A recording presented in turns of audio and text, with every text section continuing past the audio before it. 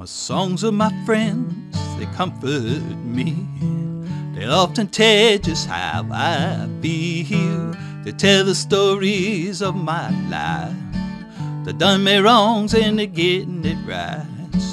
Oh, I love to sing my songs. My songs are a friend to me. And don't you know that songs tame the savage beast, calm the seven seas, roll you along or rock you to sleep, hold your memories, memories.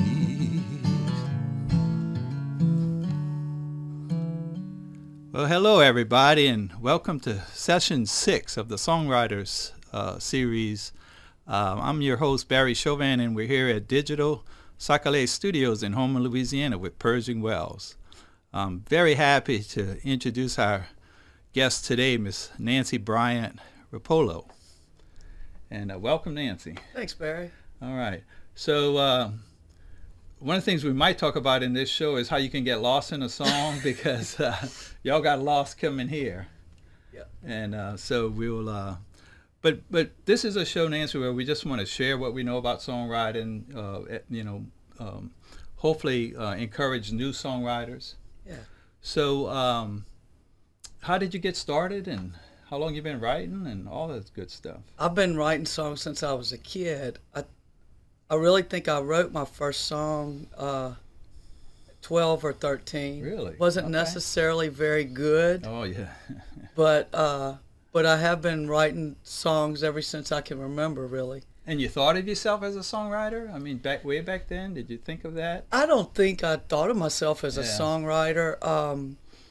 We had a piano in our house. My mom played piano at the church, Okay. and so I had piano lessons as a kid, and I spent a lot of time sitting at that piano just pecking around and finding my way. Did the melodies come first, or some of the lyrics came first? My songs it comes together.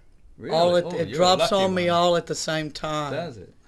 And I'll just I'll jot down ideas. I still use a notebook for songwriting, although I do record things with my phone. Right. But I'll jot things down as they come to me, and Right. then go back and polish them up and remove some of the extra words because there are usually way too many. Oh, yeah. That's right. But I was an English major in college, and I think maybe that helps a little Sure, bit. yeah. I Definitely. read a lot. Yeah. Okay. And I listen to a lot of music, and my husband and I see live music all the time. So a lot of different genres. Oh, absolutely. I was raised on country music, gospel music. My older brothers and sisters were all teenagers when I was still just a little kid, and so I got a lot of influence from their records. Sure. Yeah. And rock and roll and Yeah. all of that kind of stuff. A lot of songwriters, especially beginners, will tell me, I don't know what to write about.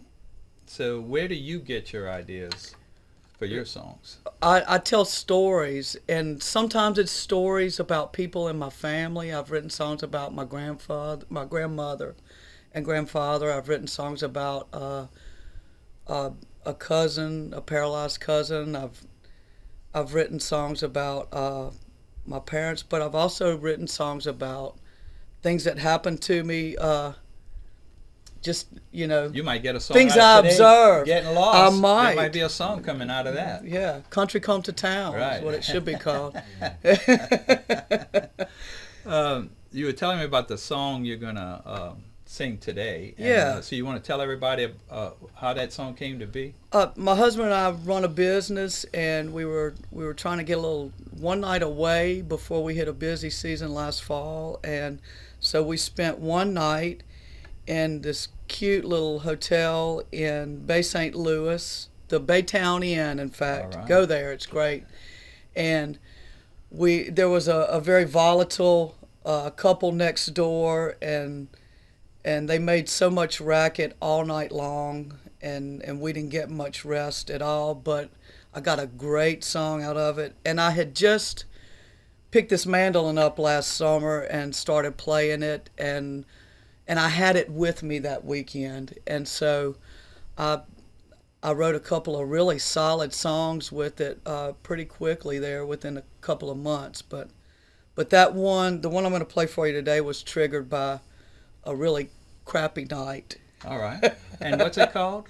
Room Number 4. Room Number 4. All right. Well, I can't wait to hear it, and let's hear it. All right. All right.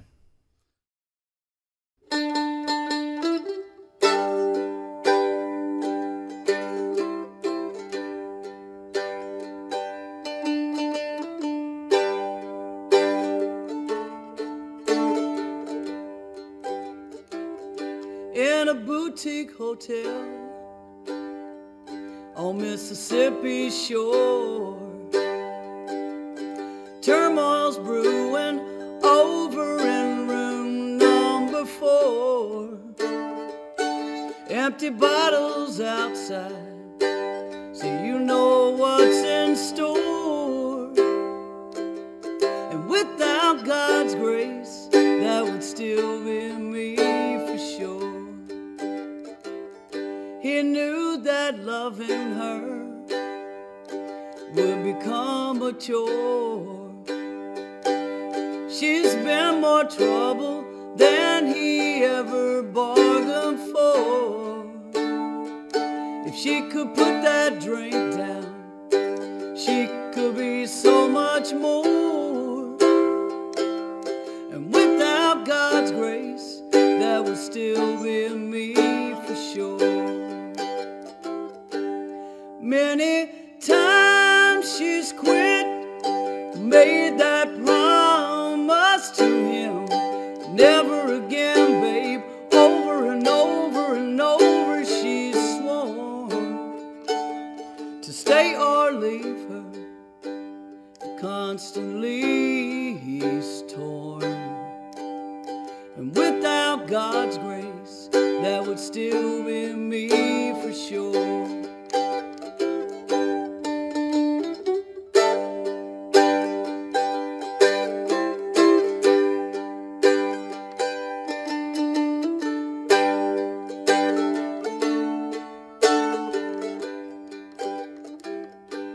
She's locked out now and drinking on the porch, and for the last hour and a half banging on the door. He lets her in, the walls are thin, we hear tempers soar. And without God's grace, that would still be me for sure.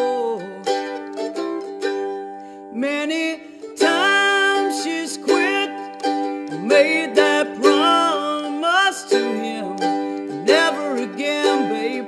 Over and over and over she's sworn to stay or leave her.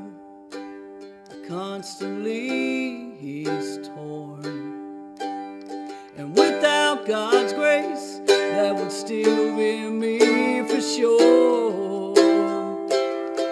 Without God's grace, that would still be me for sure.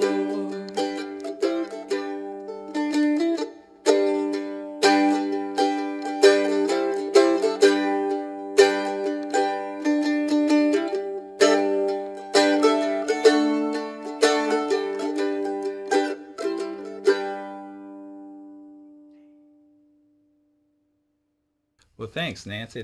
I like that song. I like the message of that song, Yeah. and I love the mandolin. That mandolin and that song goes together. Oh yeah. All right. Well, thanks for coming on the show. Thank you, Barry. And, I want to thank the audience out there, and please tune in and subscribe, hitting the button down below, and then hit that little bell icon, and you'll get notifications of the next session. With that, Nance, why don't you play a little bit more of that song, and we'll roll the closing credits. All right. To stay or leave her, constantly he's torn, and without God's grace, that would still be me for shore. And without God's grace, that would still be me.